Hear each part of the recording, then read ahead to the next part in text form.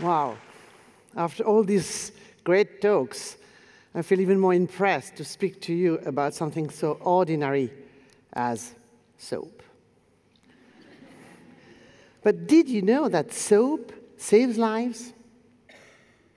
Imagine a football stadium full of children and toddlers under 5 years old. That's a great image, no? But imagine another image.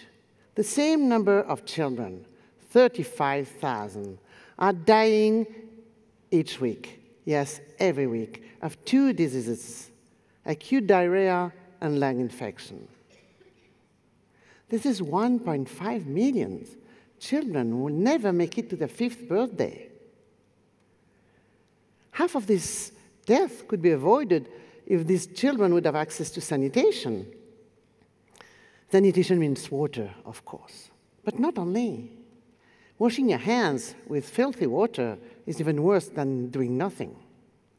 Soap is the answer. Not a super new technology, not a very heavy investment, just one of the oldest inventions in the world.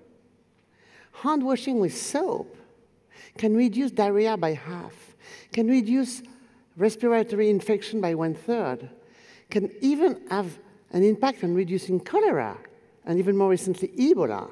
It's like a self-vaccine. I have to say that soap changed also my own life. I was trained in political sciences and communication, and I spent the last few years working in the art world. I loved it. I met fabulous artists, inspiring curators and museum directors.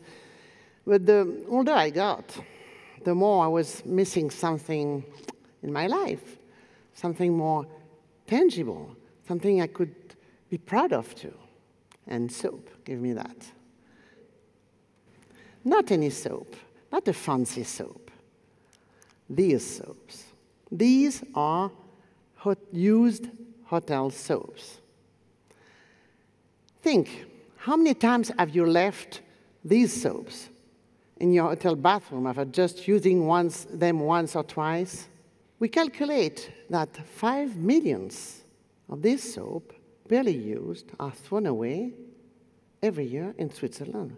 150 tons. These soaps are mainly distributed in luxury hotels. And there are many of them in Switzerland. There are more than 550, in which 12 million people, 12 million nights are spent every year by lucky people. And we all hope they use the soap. Just 150 tons of soap are generating a carbon footprint of 340 tons of CO2. Because 1 kilo of soap, when it's burned, costs the environment 2.27 kilo of CO2. Just compare it with the carbon emission of 1 liter of car gas. It's nearly the same now. Fortunately, hotel managers are more and more concerned about the waste they produce, and they are developing a green sensibility. So and I say we because without these amazing voluntary workers who have joined the program, I would not have gone very far. So we went to the hotels and we asked them to collect separately their used soap so we could redistribute them. Remember the hand washing issue and how it saves lives? Doesn't it seem obvious to distribute these soaps in places with poor sanitary conditions? But I never say that there are no soap in these places. Actually, studies have shown that 90% of households in India have soap and 94% in Kenya have soap.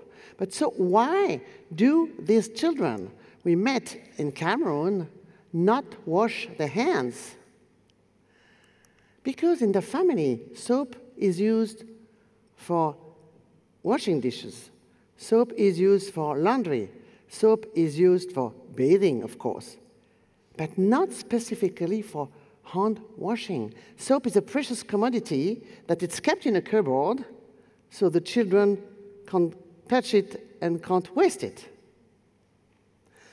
That's why there are some programs led by UNICEF and by some other NGOs who have been focused on spreading the message that hand washing with soap saves lives. So why not distributing our soap to these programs? But we could not give them used soap, no? It's a bit disgusting. So we had to do something. So we had to recycle them. Because recycling soap is easy. Recycling soap makes soap. Nobody does it because it would not be cost efficient compared to new soap producing. If we sold our soap, it would cost 3 times the price of a new soap. So we settled our first pillar, environmental, collecting the soap.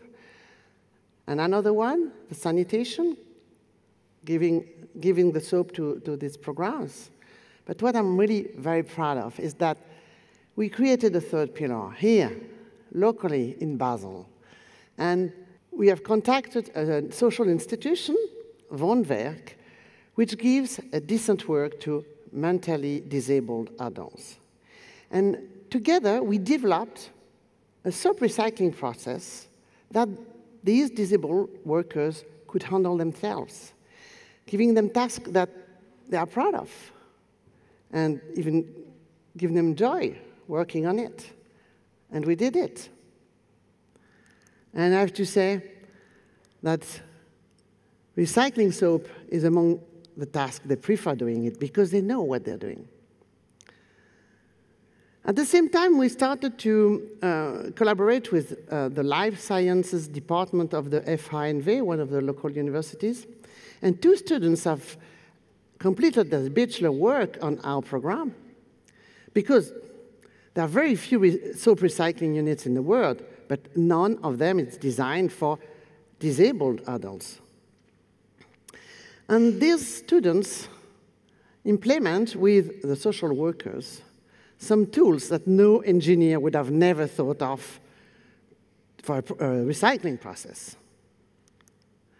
A Swiss cheese grater,